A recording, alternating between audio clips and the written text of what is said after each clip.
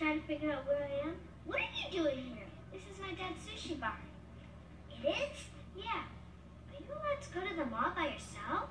No, I was with my sister and brother, but they're stupid. I don't have a sister, but if I did, I bet she'd be stupid too.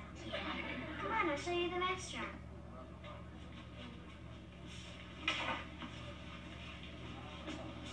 Man, I can't believe we lost her. We didn't lose her. We just can't find her. I hope she's all right. When I was 8, I once got lost in a supermarket. I felt like it was the end of the world.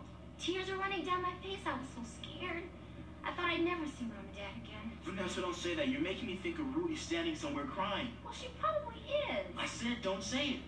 You know this is your fault. You were supposed to keep an eye on her. Well, so were you. Vanessa, the only reason this happens is because you've always been boy crazy. You know, I knew your problem was going to get me in trouble one day. Good afternoon, shoppers. The judging of the squash competition is about to begin near the main entrance. No, we can't go back there. We don't have Rudy. What if Rudy heard that and went back to Mom and Dad? She'll tell them we weren't watching her. Oh, we had it.